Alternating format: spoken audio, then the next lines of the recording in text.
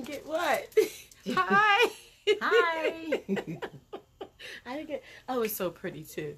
We got to get that. Here. Okay, here we go. What are you sitting that seat over there? It won't do that? It won't do that, Mom. You need a camera. I- You need a camera.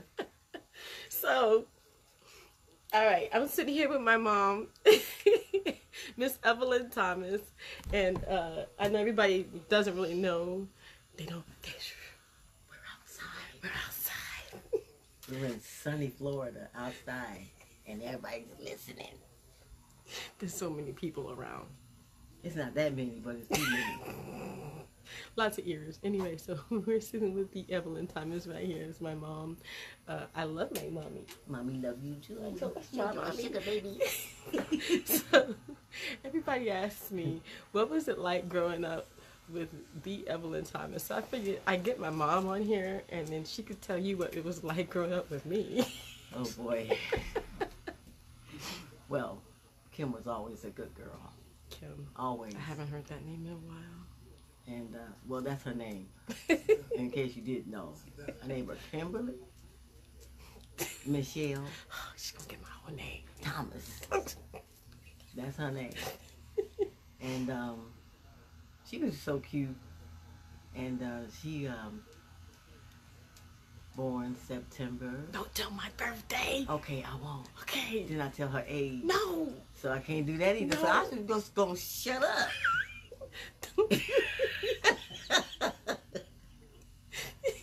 Anyway, Kim was a lot of fun to be with. I took her on the road with me because I didn't want Kim to grow up and not know who I was. I had experienced a lot of entertainers that had children, and they would leave their children at home. By the time they got home, the kids didn't really know who they were, and I was afraid of that. So at one point in Kim's life, I had a lot of help with her. I had my grandmother who would help me, and she had a godmother who would help me while I was on the road. You played Mahalia Jackson 24/7. And it was good for you. Yes. And so I had a lot of help. But there was one point where I was feeling sort of guilty, and I'm sure a lot of entertainers go through that. They feel guilty about leaving their kids at home so much. And I figured, you know what? I'm traveling. Let me go get my child and take her with me. So I went and got her from her godmother's house. She was there at the time. And decided just to take her on the road with me. And so Kim traveled from all over the United States to all over Europe. She was in London, she was in Germany, she went to France. She traveled everywhere with me until she got to the point where she got homesick herself. And she looked at me one day, she said, "Mom, I love you, but I want to see nickels and dimes and dollars again." Because she's seen all this foreign money. This foreign money was huge. It was like the dollar bills were like, they weren't dollar bills. whatever they were, pounds. Okay. Pounds. They were huge, and the more the money, the bigger the dollar bill. It was like somebody had to carry a case, like an 8x10 case, just to carry your money. It was ridiculous. And every time I had to pay something, I was confused. Well, Kim was kind of locked in different languages too, because in Germany they were speaking German, and in France they were speaking French, and in other places they were just speaking different languages. And she's like, I don't get it. She couldn't get it, so she had it. But it was good for her to travel like that. She learned a lot, but she was very young, and she wanted to come home. Yeah. So I had to have enough faith to put my child on an airplane. I was losing my mind. With the stewardess. And the stewardess took good care of her. Yes, she did. I had to send her back to the United States. And who picked you up? Your godmother? I don't remember. I think it was JT. It was JT, my godfather. Your godfather picked her up from the airport. And I just had to keep traveling. So I would always make sure that I was home at least 2 to 3 months out of a year. It was very hard for me. I was traveling like crazy. I had a #1 hit all over the world, and then had another hit here, another hit there, and it's just, whew. The entertainment business is very hard. People think it's a lot of fun. It is a lot of fun, but you don't see the preparation that you have to go through to get to where you need to go. And the shows last for what? An hour, but you prepared for it for months.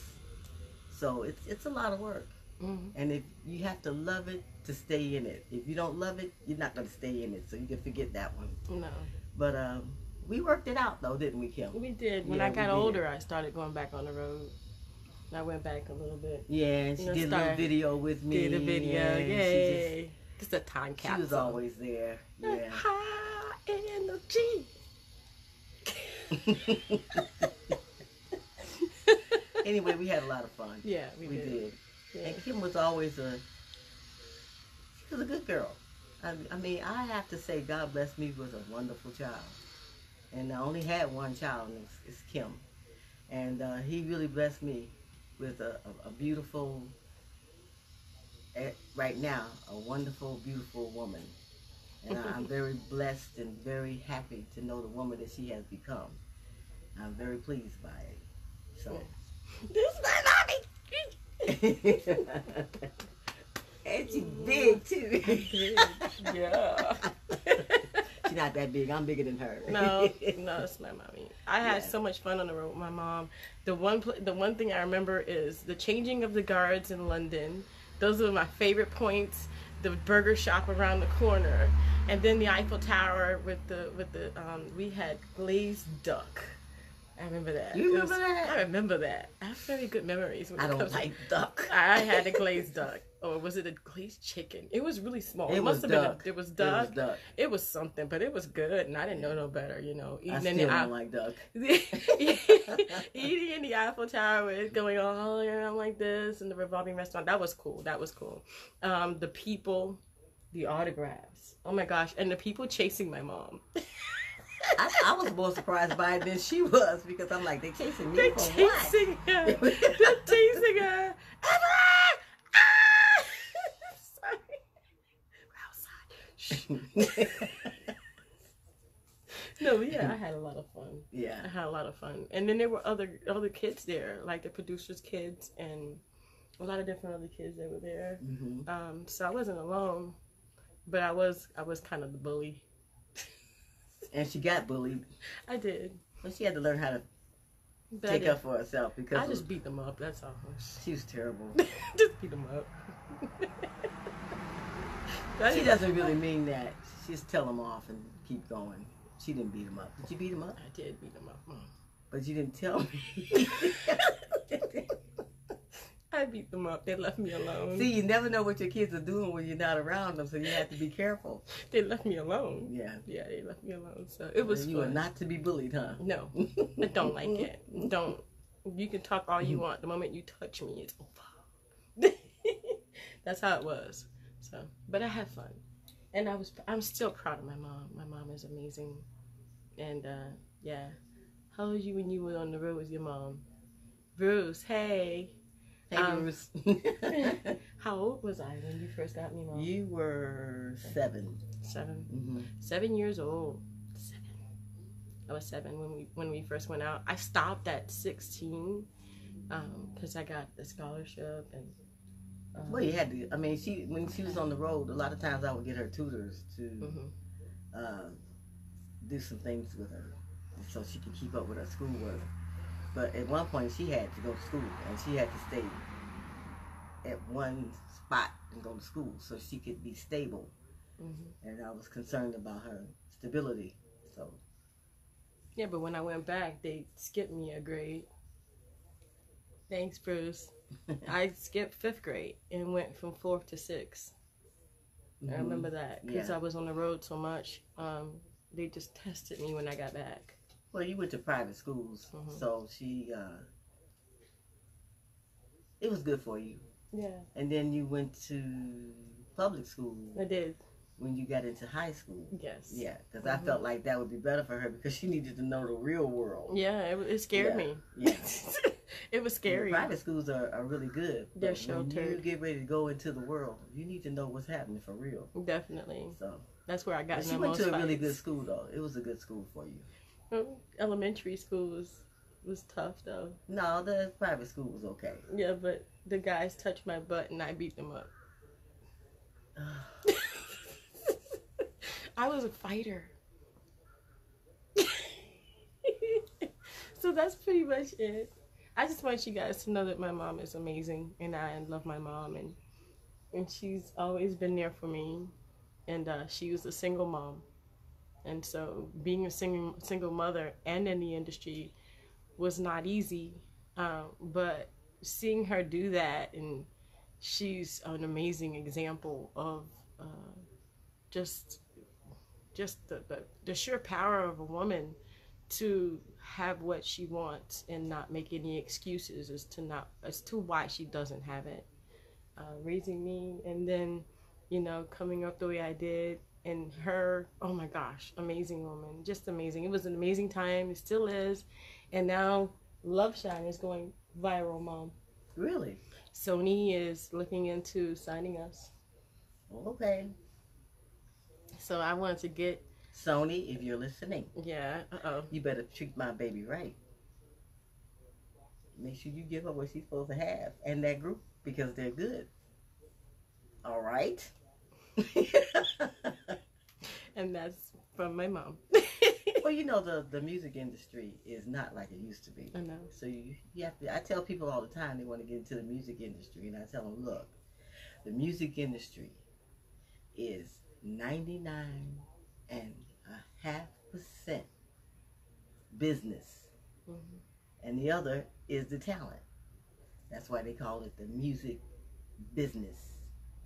There's two halves to it, and one half rules the other. You better know your business. So when you go and sign up with these big companies, with all these artists, you better know what you're doing. So Yeah. All right, guys. that's just some little advice It's for somebody that wants to get in the business. big advice. Yeah. And it's really not easy. Know the business. Know the business. Definitely. Know the business. I can't tell you that enough. Mm-hmm. My mom was on the road 8 to 9 months a year. Yeah. Gone.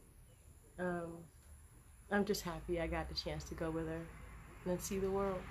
I traveled the United States. Yeah, you were young. I don't remember You any didn't know of where that. you were half the time. I don't remember any Let of me that. tell you something. I didn't even know where I was half the time. So I don't remember any of I would that. stand on the stage and say, "Hi, Germany," and I was in Scotland. So Yo, somebody write on the front of the stage where we are every time we go out. And make a note of that. yeah, make a note of where you are. Where am I? Where am I? Hamburg, Germany. Great. On the Yeah. front of the stage. That way we can see it. Yeah. Yeah, because it gets kind of confusing because I have no idea where I was. Well, a lot of times you would do shows and you would only be there for one night, and the next night you were in another Country. or another city.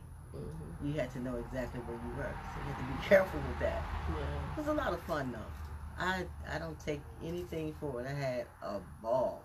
I really did. All right, guys. Well, I've been sitting here with my mom, Evelyn Thomas, the singer of High Energy and so many other hits. Mom, you had Crossroads. What was it? My Hidden Stars. I did My Little Weak Spot was your first hit in the 70s, right? 76. 76. Yeah. Mom's first major hit was 1976, My Little Weak Spot. That was amazing. Well, was it's it not 70? called My Little Weak Spot. What is it it's called? It's called Weak Spot. Weak Spot. Why I call does it it have my to be My Little Weak Spot? No, I never said that. I said My Weak Spot. I don't know where you got the little from. Anyway, that song surprised me. And we recorded it. And I sort of kind of got the leftovers from a lot of songs that they were giving out because Ian Levine, who was my producer at the time, discovered me in Chicago, Illinois with Danny Lee and Paul Wilson.